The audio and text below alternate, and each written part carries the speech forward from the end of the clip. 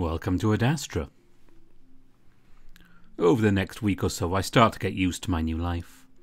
I find that the days are easy to adjust to, and like Alex said, 19 hours in a day isn't all that bad. Though the sleeping period is a bit shorter than I'm used to, it's been easier now that I sleep on Amicus's bed. After I'd fallen asleep next to him, we decided there was enough room. The wolf set one of his many long pillows down between us as a courtesy to me, even if he did sometimes end up rolling over onto my end. He's been busy these past few days, and I think it's because of what happened between him and Cato. He doesn't suggest any more outings, and instead wakes up early to go to meditation before leaving for the city to do various campaigning stuff. Amicus doesn't explain exactly what that involves, and he doesn't bring me along. I ask why, considering I thought my main job was to accompany him to these things, but he just says he's not doing the stuff that involves me quite yet. Instead, my introduction to the people of Adastra is going to be during the first trial.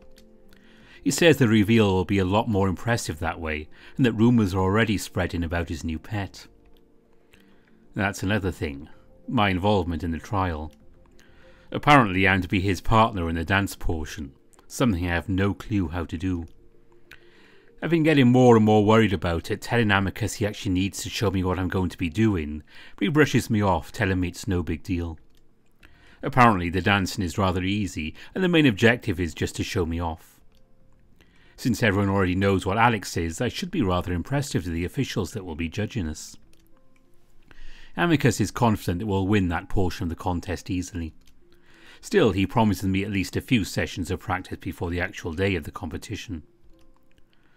I realise now that that's only 3 days away, and despite Amicus's constant reassurances, I can feel the stress building.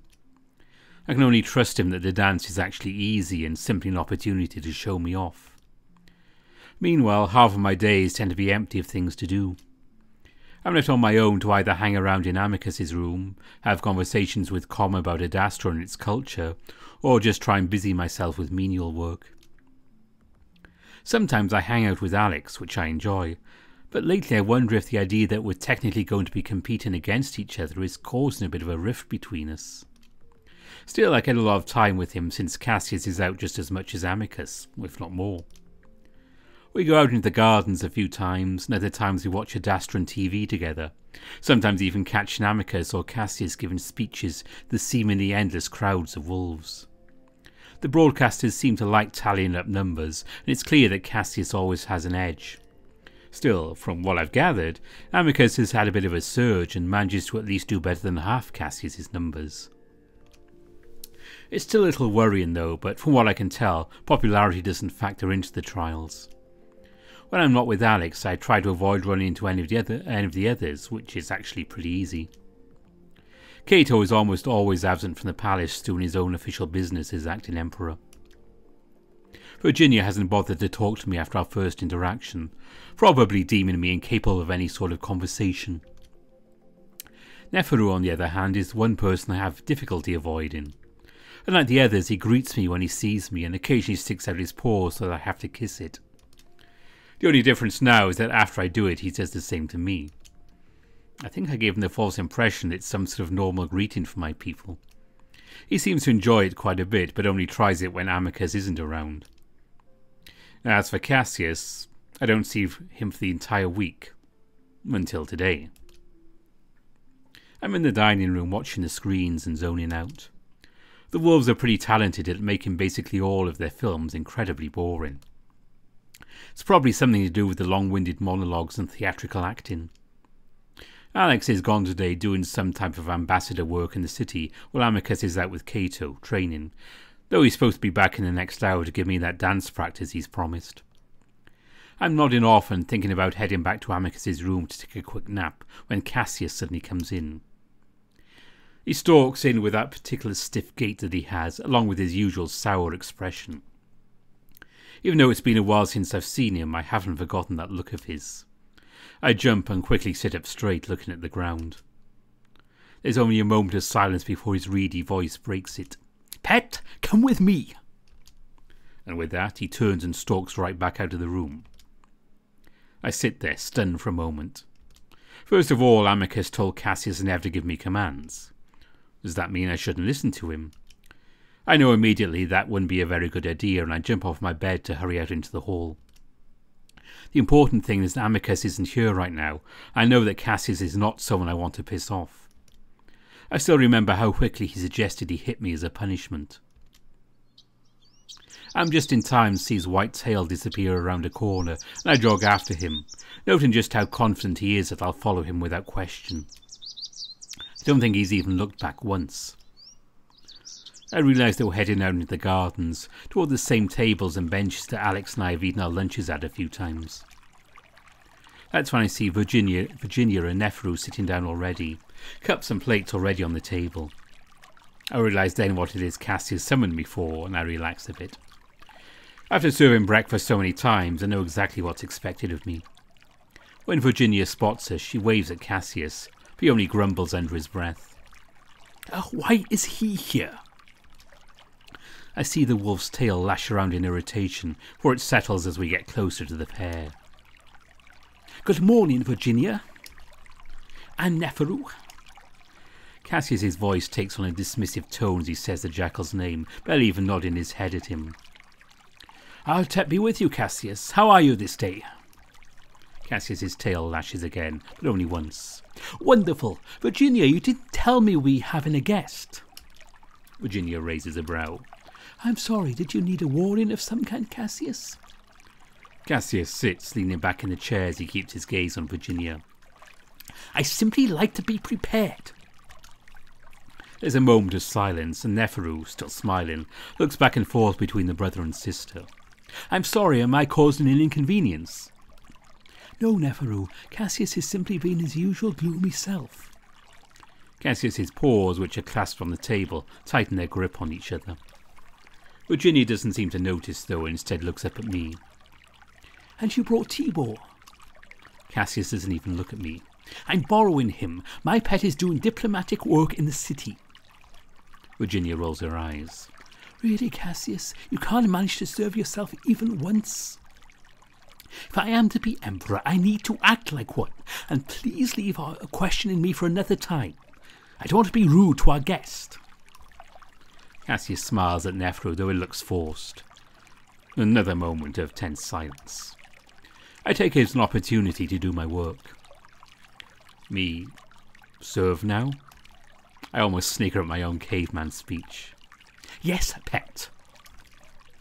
I go about serving him, picking up slices of baked and seasoned bread off the platter before setting them on a smaller plate. I set this in front of Cassius. Then I pour some tea out of the heated pot into Cassius's cup, before finally stepping back, hands clasped together. Luckily, Cassius and Virginia act like I'm not there, carrying on their conversation. Only Neferu seems to be constantly aware of my presence, occasionally glancing at me. Are you enjoying your stay here, Neferu? Neferu snaps his gaze from me to Cassius. Oh yes, thank you much so. You've all been so hospitable to me, I thank you. Cassius waves his paw. It's the Wolven way, Neferu, and no thanks are needed. Another moment of silence stretches out before Virginia reaches for a plate. Can I get you some Panamem, Neferu? But Neferu suddenly stands up. Actually, I should be on my way. I can tell you intended to speak with your sister alone, Cassius. Good day, and good day to you, Tibor. I jump, but quickly duck my head in response. Neferu then wanders off into the gardens, paws behind his back as he disappears behind the bushes and flowers. Cassius looks after him, his ears lowered and the inside slightly red. He's rather blunt, isn't he? Virginia doesn't respond, and Cassius looks over to see that she's glaring at him. What? He is our guest, Cassius. Start treating him like one. When Humph. Cassius sighs and looks away, pouting. Virginia takes a sip of her tea before leaning back in her chair, letting the silence drag on a bit before finally speaking. What is it, Cassius? What is what? Why are you sulking more than the usual? Cassius sighs. I am very busy, Virginia, and I freed up this portion of my day to have good conversation. I've barely spoken to you since you returned, and I wanted to ask about your trip. Cassius takes a brisk sip from his cup. It's difficult to speak intimately when others are around, especially those of a different species. Cassius, if you wanted to speak alone, you only had to ask. I've simply worried that Nephru was growing bored of the palace, so I invited him along. Virginia grins. And you don't have to play emperor around me. I'm your sister. Lean back and relax a little bit. Cassius sighs again, but doesn't lean back. I must play the role I intend to fit, even when the situation does not call for it. You think Father was always like that? I don't know. He did not speak to me much. Well, he wasn't. You can relax around me, Cassius. Cassius sighs and eats one of the crackers, leaning back into his chair very slightly. So how was Lux? Oh, you know, riots and crime and complaints about a lack of funding. Well, there is a lack of funding. There is a lack of funds, certainly, but not from us. You know the officials there are corrupt and take most of it. That isn't the people's fault. No, but they should choose their politicians more carefully. They're electing officials based on how outrageous they can be. How does that result in sound government? The people are frustrated and the sentiment is spreading throughout the empire. I've been telling you this for years.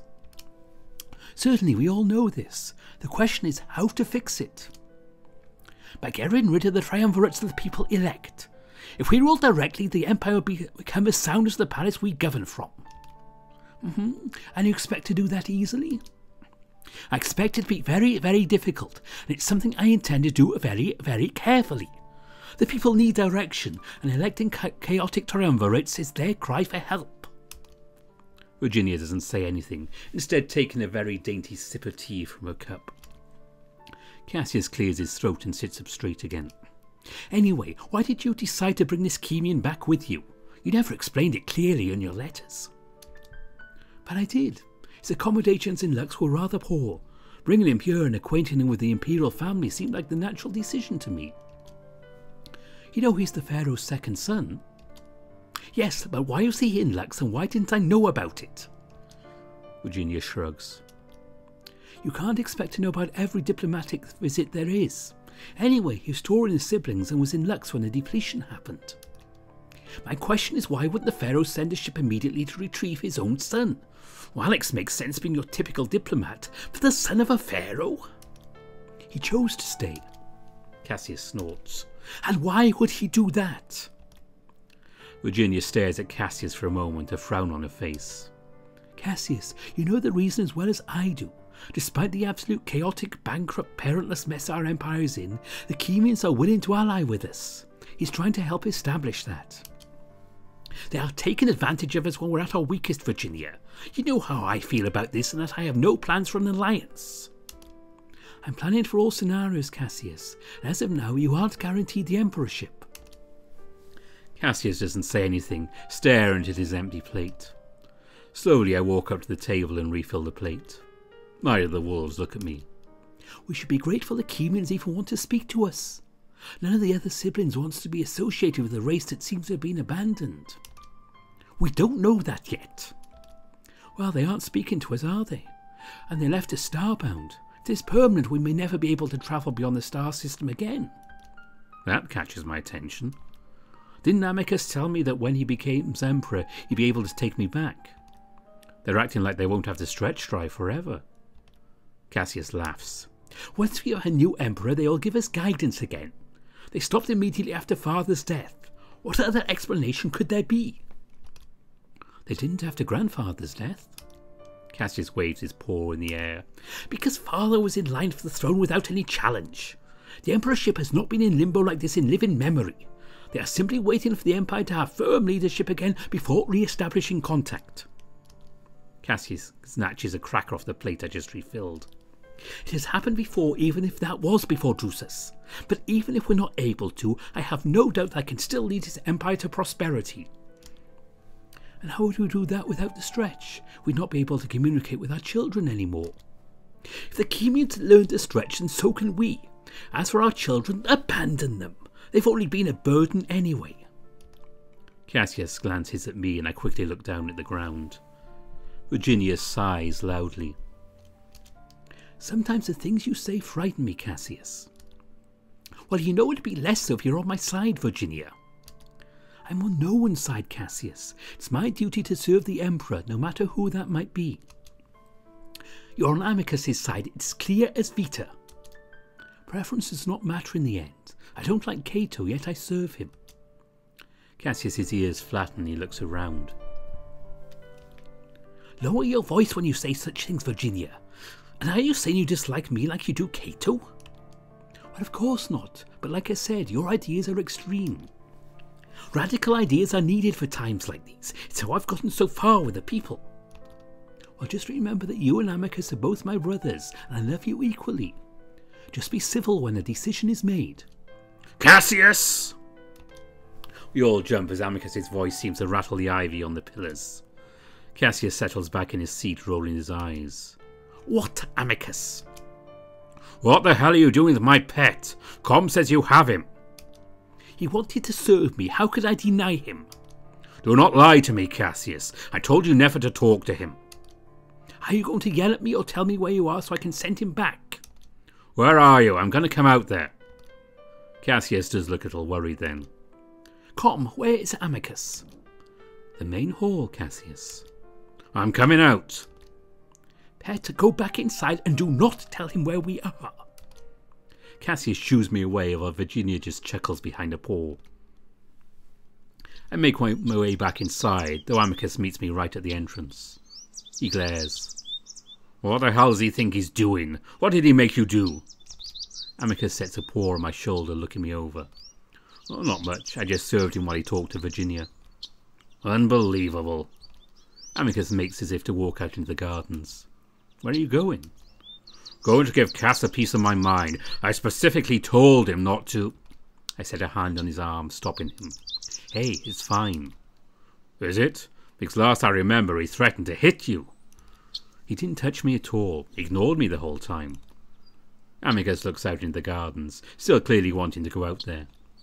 Listen, I just want to get this dance practice done. I've been worried about it all week. Amicus pauses, then sighs, turning back to walk into the palace. Fine.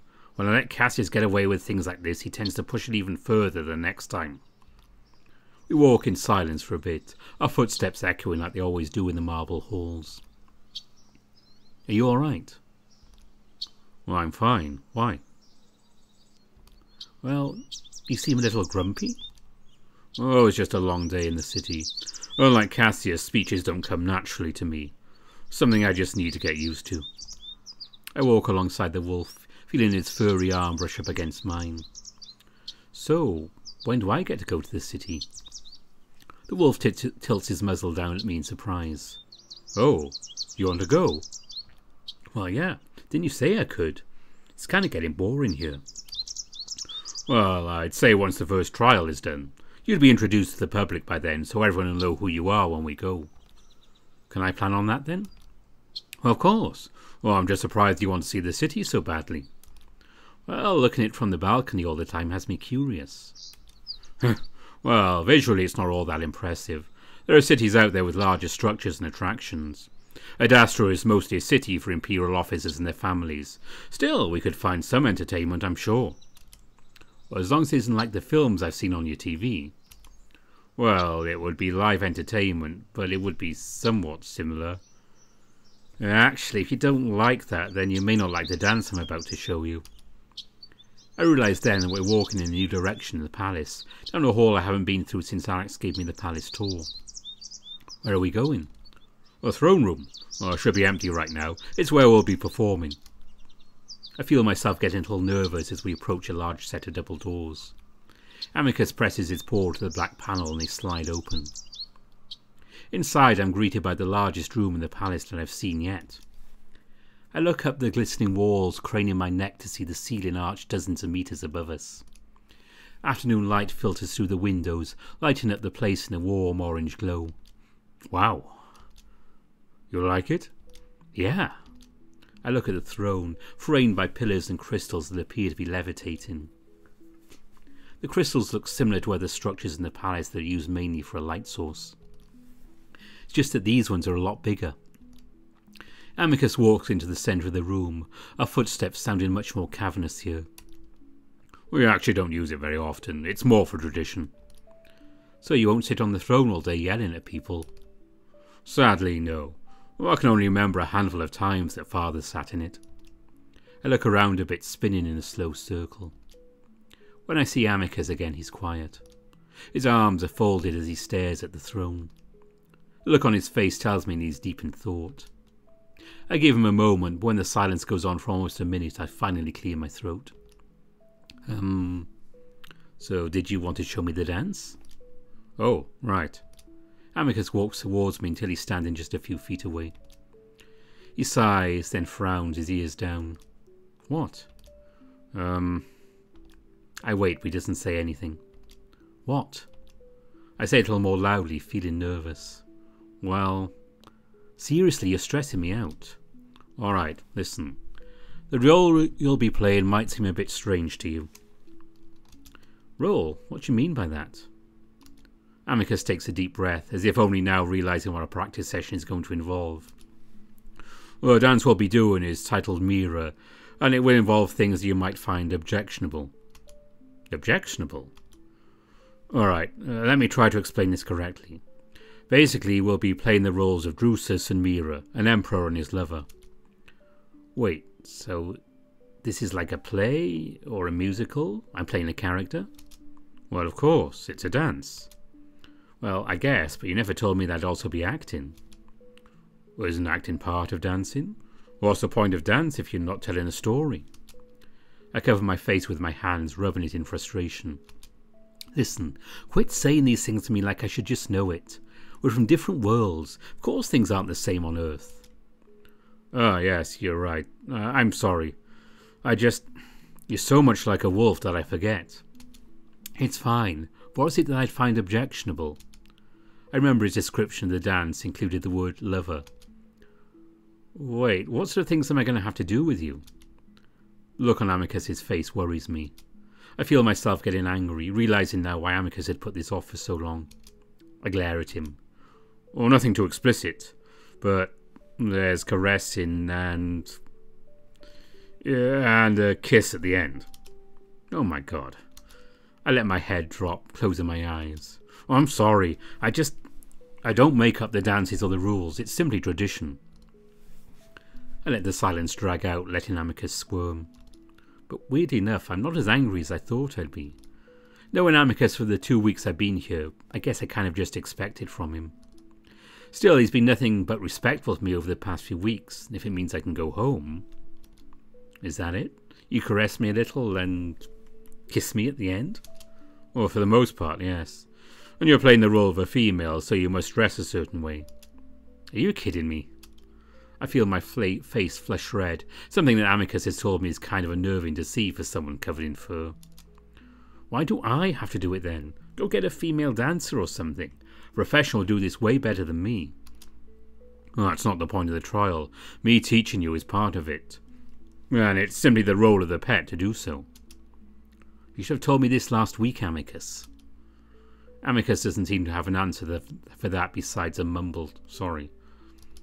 We stand there in awkward silence for a little while longer before Amicus squares his shoulders. Listen, I will not force you to do anything you don't want to. That I promise. But doing this dance convincingly is needed for us to win. I sigh loudly. Who's even judging this? Cato and triumvirates from the 5 other major cities. Triumvirates? Wrong voice. Triumvirates. Groups of 3 that govern the cities. So why do we even have to know music or dance to become an emperor anyway? Well, the more well-rounded the wolf, the better he is with the emperorship. An emperor that can fight just as well as he can dance shows good character.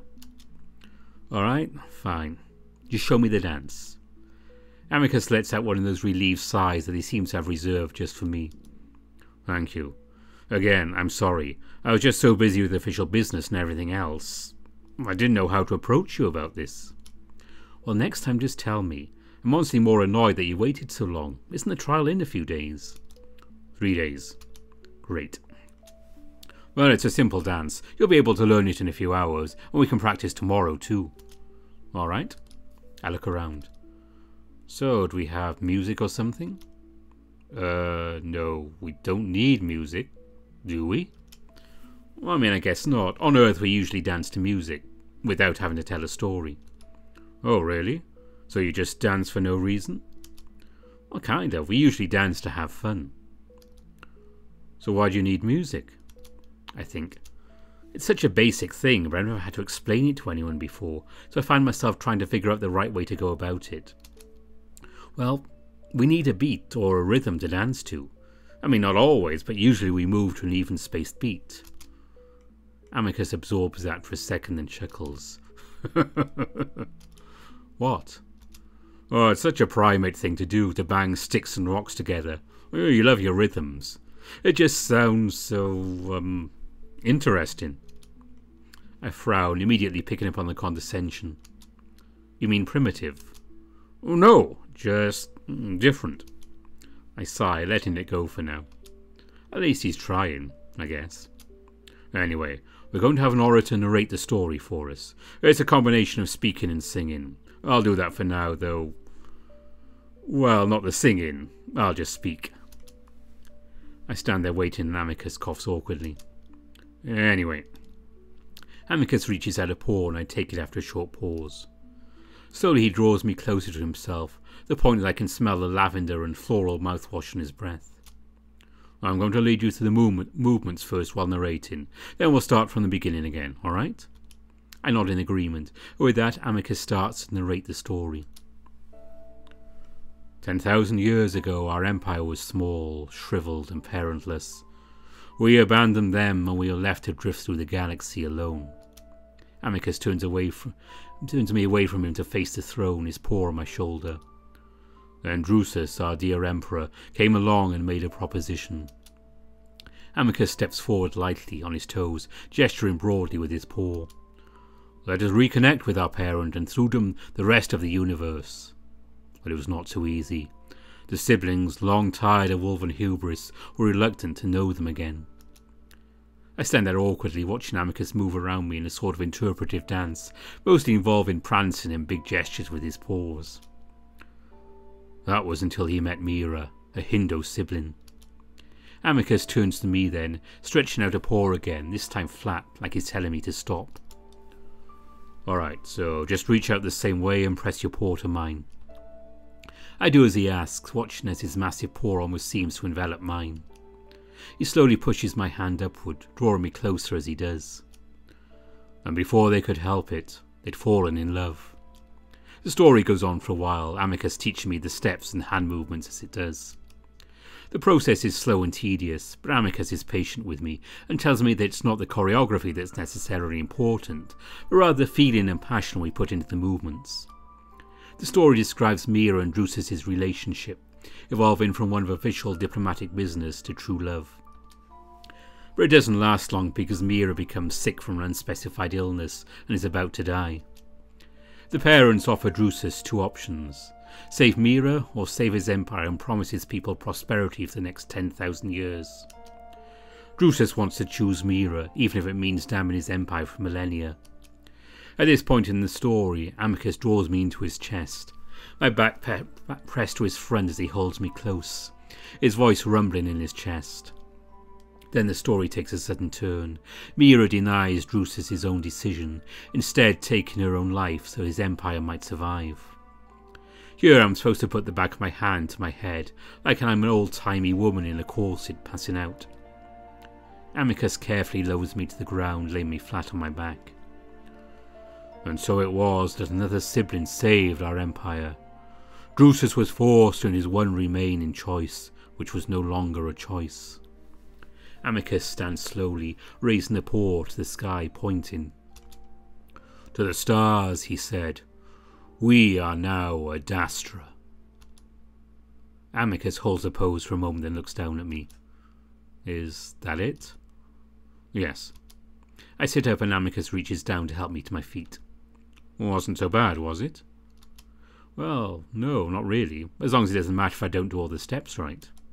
Oh no, you just need to have a general idea of it. Remember, it's the feeling you need to get right, the tragedy of it all. So is that story true? Seems like a weird choice to give someone, and he made a really stupid decision. He basically killed Mira. Amicus shrugs. Oh, it's mostly just a dramatic story, but Drusus was a real person, and so was Mira. She did take her own life, but we don't really know why, or the extent of their relationship. What about the kiss? You said the dance would involve that. Thought we should leave that for the actual performance. I assume you don't want me kissing you over and over. Yeah, that's probably for the best. Anyway, let's do it a few more times and get you into the feel of it before we focus on the acting portion tomorrow. For the next few hours we go through the steps over and over. By the end we're both kind of sweaty being so close to each other while Vita shines in on us. Alright, why don't we take a break? Sure. Would you like to go to the communal bath? Where everyone takes a bath together. For the first time I can really smell the musk coming off of Amicus. It's not bad, but mixed with the lavender smell it's a little bit strange. Well, more to have a hot soak to ease the tension in the muscles. Oh, don't worry, you can keep your underwear on if you prefer. Oh, okay. Great. Amicus leads the way out of the throne room and back into the marble halls. The cooler air hits my sweaty skin. I realise I probably don't smell so great either. The perfume the wolves use isn't all that strong. I adjust my robe, not liking the way the fabric sticks to my skin. Actually, all this dancing has me wishing I had jeans back. The dance positions have me feeling like I was hitching up and exposing my underwear. Can I wear pants when we do the dance? Pants? Why? I don't know, I guess it's just easier to move around in them. Oh, well, you'll be wearing a Hindu costume, which are also rather billowy. Oh, sorry. Billowy. Why do you wear pants anyway? No one else does. Oh, well, they've been coming into fashion over the last few years. Thought wearing a pair would endear the people to me. You want them to think you're hip? Well, I want them to believe I'm forward-thinking. Everyone else in the palace has this aura of traditionalism, which is not something I'm aiming for. Amicus adjusts his pants near the crotch. Well, I've grown to prefer them over the robe, but in situations that involve a lot of sweating, it can grow a bit uncomfortable under the leather. Amicus stops by a door that I'd never noticed before, much smaller than the entrance to the throne room. He presses his paw to another black panel, the door sliding open. I'm immediately hit by a wall of humid warmth, steam wafting out through the open door. I follow the wolf inside, my skin immediately grown sticky and hot, making me wish that there was a swimming pool instead of what I assume was a giant hot tub. The wolf starts to strip off his clothing. I've been needing this all day. Also, excuse my nudity, but the water isn't kind of clothing. Otherwise I keep the underwear on. I shrug. Well, it's not like I haven't seen it before. Alright. The wolf lays his clothing down on one of the benches, his nude, sweaty form obscured slightly by the steam. He stretches, arching his back, his thick body thinning out a bit as he does. His dick also sticks out quite a bit, and even though I might have seen it before, the shameless display is a bit much. I have to look away while I slowly strip off my own robe. You're joining me, yes? Yeah. Good. I think you'll really enjoy this. It's very hot, but you get used to it. Amicus walks up to the edge of the pool. There are two methods, either getting slowly or all at once. And with that the wolf jumps into the pool, practically cannonballing into the centre and sending up a huge wave that washes over the sides. The water that creeps up onto my feet is hot enough to make me flinch. Amicus comes back up, his fur plastered to his face as he gasps, and lets out a strange yell that makes it sound like he's in pain. Ah! Ow! Ow! Ow! Ow! Ow! Are you alright? I walk up to the edge, feeling the hot water under my feet. Oh, fine, fine. I'm just getting used to it. And now I am. Amicus grins up at me. I stand there in my underwear, frowning down at the water. Come in, it feels good. That didn't look like it felt good. Oh, quit being such a flower and get in. It's only the first few seconds that are painful. Flower. The main insult used by the wolves when attacking someone's masculinity. Well, I guess you do have a really low pain tolerance, so I start to dip a toe in. Hey! Amicus glares up at me, then grins, and I know that look well by now. Hey, don't! The wolf glides up to the edge of the pool with only half his muzzle sticking up from the water, like an ominous furry shark fin. I start to move back. That's when Amicus suddenly rises out of the water, stepping onto an underwater bench along the edge of the pool that I hadn't seen. He wraps his arms around me, his hot fur-plastered body squeezing against me for a moment, then squeezing even harder as he physically lifts me off the ground and falls back into the pool. Only have a moment to try and fight the wolf off, uselessly pushing at his bulk before I'm plunged into the steaming hot water. For a moment I wonder if I'm going to boil alive, but as soon as Amicus lets me go and my head breaks through the surface, I can already feel the sting wearing off into pleasant warmth. I cough a few times, making a face at the salty tasting water, spitting it out. See? Well, not so bad if you do it all at once. I spit out more water. Bad taste? Oh, don't worry, it's just the minerals in the water. I shove a wave of water into Amicus's face, sending it right into his open mouth. He coughs and spits, choking on the water I just forcibly slammed down his throat. Blah! You ass! The wolf pours the water out of his eyes, looking ready to try and splash me as well. He sees me also at the ready, though, hands up to my chest and ready to send another wave into his face. Well, that's enough roughhousing, I guess. Stuff like that is best left for the lake. Hey, you started it.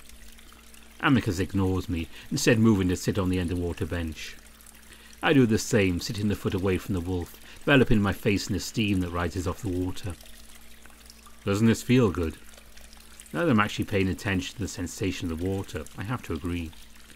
The heat seems to seep through my skin and into the muscle, sending a pleasant shiver up my spine even though I'm completely warm. Yeah. Well, I need to do this more often. All of this official business nonsense is starting to weigh on my mental capacities. Is it really nonsense? Well, for the most part it really is. So much useless etiquette and protocol. Sometimes I completely understand what it is Cassius dislikes about the current way of things. What way of things? Oh, just the way politics work. Never saying what we're actually thinking, using coded language. It slows things down. I know there's a reason for it. It keeps things civil and peaceful. Mostly. And Cassius would do away with that. He would do away with many things, current political protocol being one of them. It's one of the main reasons he's so popular. Well, you seem to kind of agree with it. Getting things done without all that official business nonsense in a way could be a good thing. Amicus sinks lower into the water until it's up to his neck. Remember the story I just told you about Drusus and Mira? Yeah. Well, whether that story is true or not, he was the one that started the way we do things to this day. Before him, well, we had a string of populist emperors and the results were not great from what I've read. Honestly, I completely understand what it is that makes Cassius appealing to the people, and it's something I sometimes want to do myself. The only thing holding me back is history. Time and time again, whenever a leader like Cassius has come around, it only results in a weak, isolated empire. Well, from what little I've heard, isn't that how it is now? Well, yes. Well, that's because we've never fully transitioned to an outward-looking and outreaching empire. Drusus started it, but it's taken us 10,000 years to get here. It was much worse back then, and that's what Cassius wants to go back to. I intend to take some of the final steps so we may join the other siblings on the journey to parenthood. Oh, so that's the goal for everyone, to become a parent. Oh yes, and to continue the spread of our culture beyond the galaxy. So what makes you a parent? Well, we can travel the other galaxies in a practical manner. Oh, so why not just use the stretch drive for that? Well, it is not possible to harness enough power to use the stretch drive for such distances. The parents have a different method, but they haven't told us how, obviously. So you're close to doing it? To intergalactic travel? No. Is anyone? Well, there are rumours that the Chemians are on the verge of it. It wouldn't surprise me. It's assumed they already know how to use their own stretch drive. This talk about the stretch drive reminds me of something. So, when I was out serving Cassius, Amicus growls softly in his throat as I remind him. Well, they were talking about stuff, about the stretch drive depletion or whatever. Oh? Yeah, so apparently no one knows why your parents stopped talking to you guys, and Virginia was saying that you might never leave the star system again. Oh. I frown at him. Well, that was rather presumptuous of her. Is it true? Well, no. I mean, sure, it doesn't happen often, but they stopped immediately after Father's death. There's no other explanation than our parent knew that there would be issues with the Emperorship.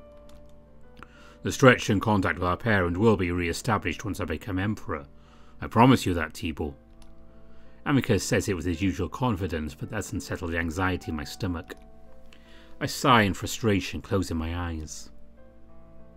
Why is everything so complicated with you? What do you mean? If you just tell me the actual truth about everything that's going on, I wouldn't feel like I'm being hit over the head with something new every day. Thibault, stop worrying. Well, I know things seem unsure, but only because of the precarious position our empire is in right now. Once I become emperor, things will settle, and we will figure out how to get you home. Amicus sets a paw on my shoulder. I turn to look at him, my expression probably still gloomy. I will get you home, Thibault. That I promise. And even if the stretch isn't immediately restored, I will find a way. Even if it means making some sort of deal with another sibling, like the Chemians. Amicus frowns at his last statement. Still, that does set me at ease, and I place a hand on his paw. Thanks, Amicus. Amicus's very serious mood dissipates, and his ears come up as he smiles. So you're feeling relaxed again? That is why we're here, you know. I smile. Yeah, I guess so. Good. We fall into a bit of a silence then. I lean my head back against the ledge of the pool, letting the warmth take over my body. It makes me feel heavy and tired, but good. My head slips off the ledge a few times as I doze off a bit, each time waking up before my head can go into the water. Amicus notices the third time this happens. Sleepy? A little. Well, lean against me so you don't make the bottom of the pool your new bed. I hesitate. Oh, don't worry. We already share the same bed. Amicus stretches an arm out over the ledge behind my head, not even looking at me as he does. I get the weird feeling that I'm in a movie theatre. My date just tried to casually rest his arm on the back of my chair. But my head feels even heavier than the rest of my body, so I give in, letting it rest against Amicus's massive bicep and shoulder. I close my eyes, but then crack them open just a bit to look at Amicus. He seems to be trying to stifle a smile. We've had a few moments like these. At this point I'm not sure if it's because he likes me or because he sees me as some sort of actual pet, like a cat curling up in your lap. I don't have much time to give it much thought because I start to fall asleep again. I'm not sure how long I'm asleep, seconds or minutes. That's when I hear the door open. It's not a loud sound, but Amicus jumps, which makes me jump.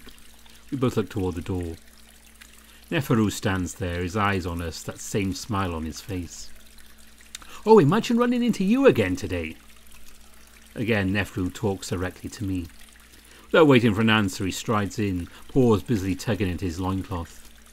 I'm sorry, I've come to the baths every day for the past week, but I've never encountered anyone. He strips off his loincloth, now only in his undergarments. I was beginning to think it was never put to use. He starts to unwrap said undergarments. I found it strange considering how incredibly relaxing the water is. Oh, it's such a great way to clear the mind and meditate. He unwraps his underwear, the cloth tied in a way that looked much more complicated than my own. Not that I mind, I always enjoy good company and conversation. I have just enough time to notice the anatomical differences between Amicus and Neferu before I look away, feeling awkward staring at someone I barely knew in the nude. I'm not sure who he's talking to either, whether he's moved on from me to Amicus, or if he's still exclusively zeroed in on me. Either way, Amicus answers while I stare at the steamy water. I see. Well, I also enjoyed the baths. Well, it's just that we tend to be so busy these days. Oh, I imagine. Neferu's voice gets closer behind me as he speaks, his soft footsteps barely audible. Being adrift without an emperor can really hamper an empire. At this point it sounds like Neferu is standing just over me, and I can only imagine what else is just over me. Amicus is craning his neck, looking up at the jackal. Well, we do have an emperor, just not the official one, yet. Indeed. I hear a soft splash next to me. Out of the corner of my eye, I see one of the jackal's legs dip into the water to stand on the bench, followed by the other. Ah, that's nice. I took a rather long walk in the gardens today, as if my paws rather sore. This is a welcome reprieve. Amicus grunts next to me, then actually pulls me in a bit with his arm. Neferu then gently hops off the bench to submerge himself up to his neck. He lets out a soft, drawn-out sigh, his eyes closed before he pulls himself up onto the bench, right next to me. Amicus lets out a sigh of his own, though this one is much shorter and very annoyed sounding. Oh, we don't have baths like this in our palace. I think I might request one though, once I return home. Again Amicus barely responds, letting out a half-hearted grunt. At this point the wolf has his arm completely around me, practically pulling me into his chest. It's awkward and we sit like that for a while, maybe about 5 minutes before Nefru finally speaks again. So, how long have you been here, Tibor? I give a start, then look up at Amicus. One of his eyes twitches, but he gives me a short nod. 2 weeks. Again I have to hold my breath to stop myself from laughing at my caveman speak. For some reason it's incredibly hilarious, even when the situation is totally serious. So you need permission to speak to me? I did not know that you were so strict with your slaves, Amicus. Amicus coughs in surprise. He's my pet, I'm not a slave. Oh, maybe it's a lingua issue, but from what I've seen, there's very little difference. You do enslave your children, after all, no? Amicus is quiet for a moment. I look back up at him, see him staring at the jackal, his mouth open. Are you all right? Excuse me, but I'm finding your questions a bit pointed. Oh, I'm sorry. I've been told our way of speaking can be a bit blunt by your standards, but consider that the topic of slavery is always pointed. Well, why don't we move to a less pointed topic then? Of course. So, Tibor, what is your species? I must say I've never seen your kind before. Amicus's arm tightens around my shoulder again, but he doesn't say anything, staring straight ahead at the other side of the pool. Simeon. Nefru chuckles next to me. You know, you don't have to speak in such a simple way to me. I already know that you converse well enough. I stiffen up, but Amicus jumps in for me. What are you talking about, Jackal? Oh, are we already jumping into informal language? Well, I'm simply referring to his intelligence, Wolf. I'm confused as to why he's downplaying it for me. Well, I don't know how you know anything about him. Come, Tibor, let's head back to my room. Amicus stands and pulls me up, but Nefru stands with us, reaching out for one of the white towels. That is why I'm trying to make conversation with him. But if he needs your permission to do anything, including speak, then maybe I should leave your slave alone? Amicus turns on the Chemian, not bothering to hide his anger anymore. He is not a slave. Please refrain from calling him as such. If he isn't, then he should be able to speak freely. He is able to speak freely, Jackal. Then I have to wonder why he asks your permission and stupefies his speech. It's all a bit odd, isn't it? Again, I don't know how you know anything about him. Alex told me. The jackal grins. I note that he's using Alex's shortened name. Amicus stares in surprise. So don't worry, Tibor. You can speak without worrying about what I might learn. Nefru sets a paw on my shoulder. Amicus's hackles raise. Gently but firmly, he reaches out to move Nefru's paw off my shoulder. Please do not touch my pet. Oh, so he needs permission to be touched as well? Amicus steps sideways, partially blocking me from the jackal's view. What is your concern with him, Nefru? I'm simply interested in intelligent species I've never seen before, and well... Nefru reaches out between Amicus's shoulder, touching my hair and rubbing it between 2 finger pads, similar to what Amicus sometimes does. He is a fascinating look... I start to move my head away, but before I know it, Amicus has Nefru shoved up against the wall, one paw on his chest glaring into his face. I said not to touch him. His voice is low, almost too quiet for me to hear.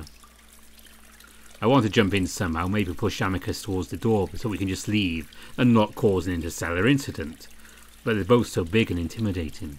Oh, right, sorry. I keep forgetting he's not a slave with the way you treat him, needing your permission for everything. He doesn't. I step forward then. Well, you need my permission. The statement just sort of slips out of my mouth, my irritation with the jackal growing along with Amicus's. Nefru's eyes widen for just a moment before his smile returns. Ah, so it is true. I knew I saw intelligence in those eyes. Despite having a canine that's a good deal larger than him, pinning him to the wall, Nefru seems quite calm.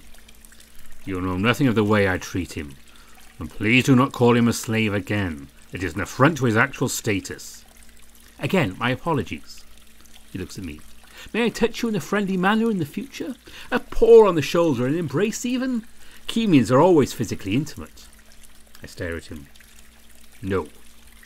Amicus snorts with satisfaction, blowing back some fur on Nephru's face. Now, kindly leave my pet alone in the future. It's very busy. Again, this language that implies you own him. It's confusing to me. Amicus growls, but Nephru doesn't seem to notice the warning.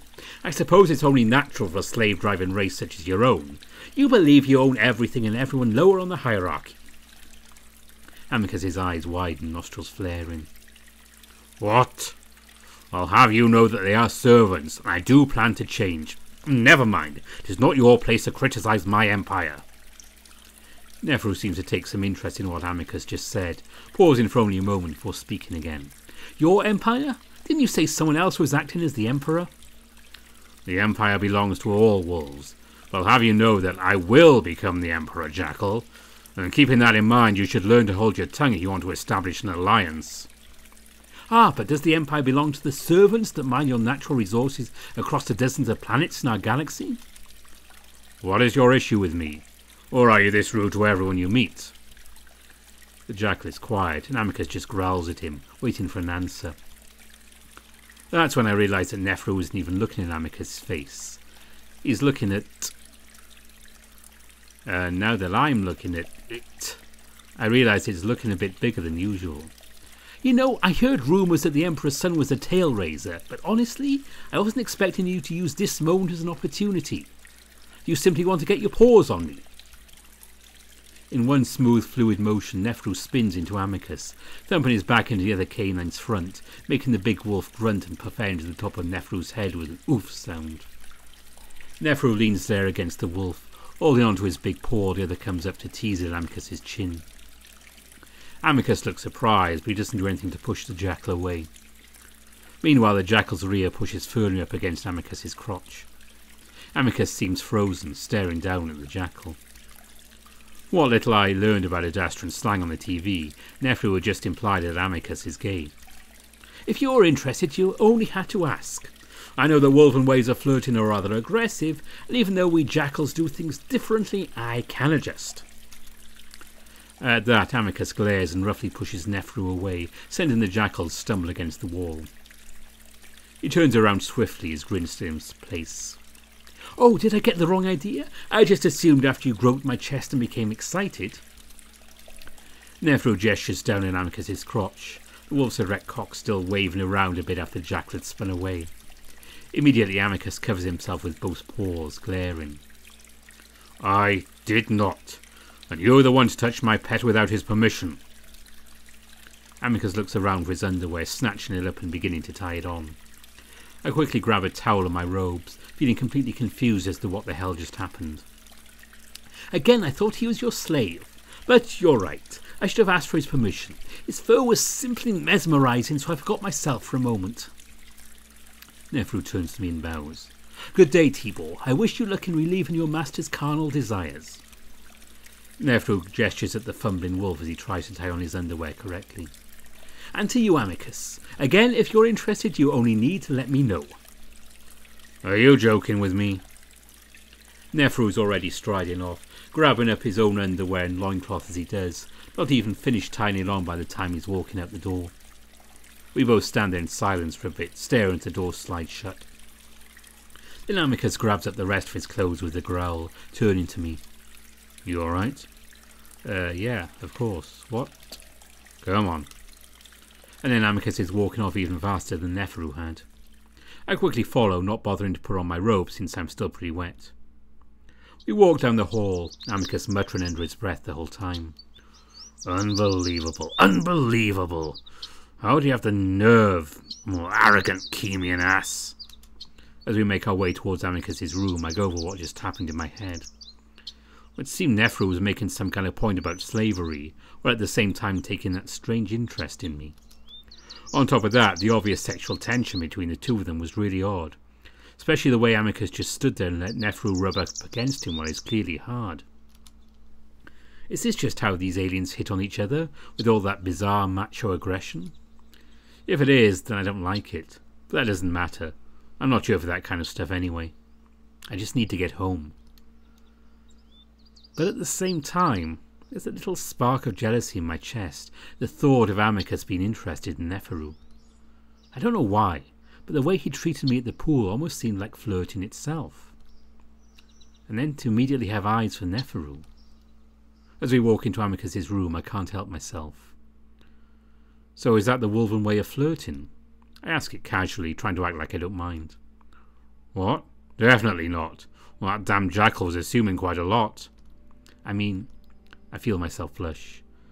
You were getting kind of hard while you had him pinned against the wall. Right. I mean, I'm not offended or anything. I'm just curious about the culture, if that's how you guys go about things here. Amicus sighs heavily. Well, I suppose wolves have a reputation for being aggressive when it comes to courting a mate, but those days are long gone. The jackal was simply relying on dated stereotypes. Okay. I adjust my robe a bit, the cold air of the room seeping through my still wet underwear. Not to pry too much, but are you gay? Neferu seemed to imply that. Amicus freezes, staring at me.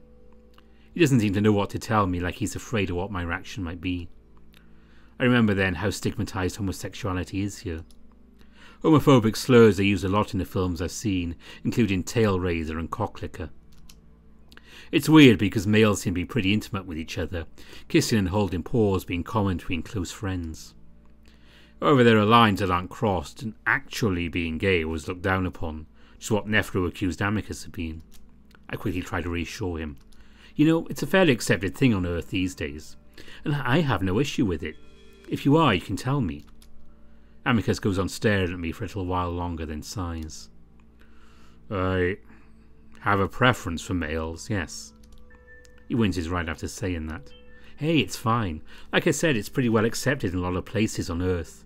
But it explains why you were getting hard in front of Neferu. Listen, it wasn't what I was intending when I first grabbed him. I was trying to defend you. Ah, I see. Amicus blushes all over again. The wolf turns away and walks over the sofa before slumping into it, leaning his face into a paw, looking frustrated. What's wrong? Well, that jackal for one, and I don't know. Are you disgusted with me now? Why would I be disgusted with you? Oh, I don't know. You must see past incidences in a different light, like the massages and wrestling, and the dance.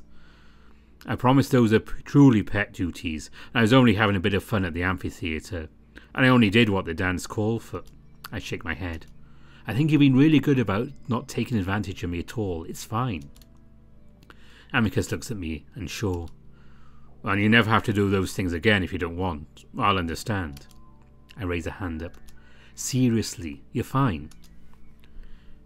Amicus looks away, looking relieved but still ashamed.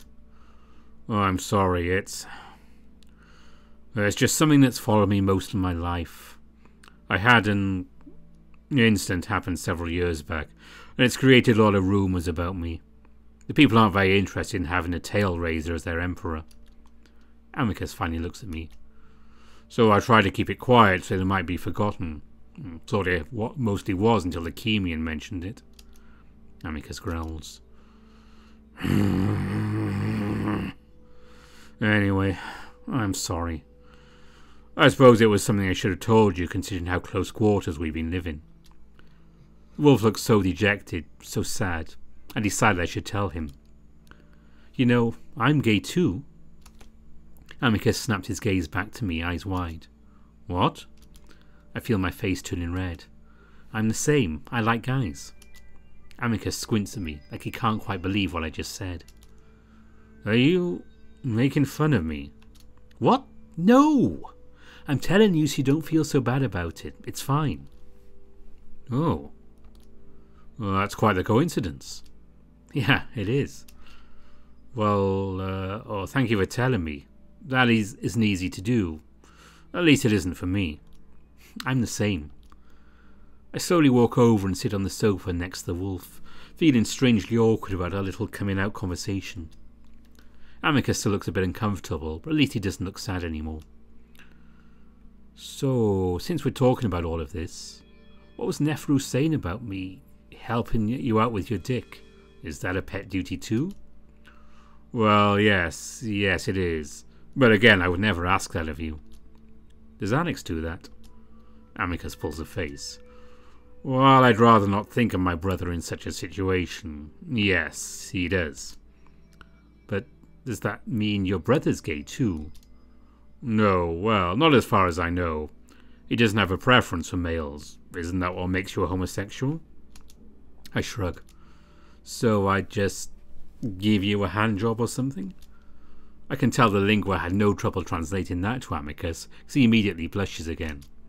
I squirm, wonder why I'm asking so much about this topic. I'm curious. I already know that I'm attracted to this wolf. I'd given up on denying it a while ago. It can involve a lot of things. I mean, if you want to do it, I have no objections. But it's your choice.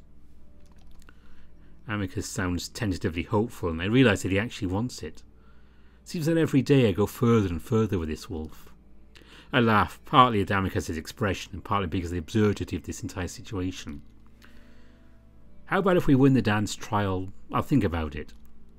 I'm speaking without thinking. Amicus is quiet, then nods. Oh, sounds fair. I try to think of something else to talk about, still shocked at what I just proposed. So what's the deal with Neferu? Why'd he do all that stuff in the bath? I honestly have no idea. It was very strange. Do you think that's his way of furthering an alliance? Well, not if he has any common sense. I thought he was going to be friendly, considering he knows I'm open to the alliance, unlike Cassius. I lean back on the sofa, thinking, maybe he was just feeding you out. Amicus smirks at that. Well, you could say that. Anyway, I don't know how to feel about him. I'm thinking of just telling him that I'm not interested in the alliance unless they send someone that has more tact. Amicus glances at me. What do you think?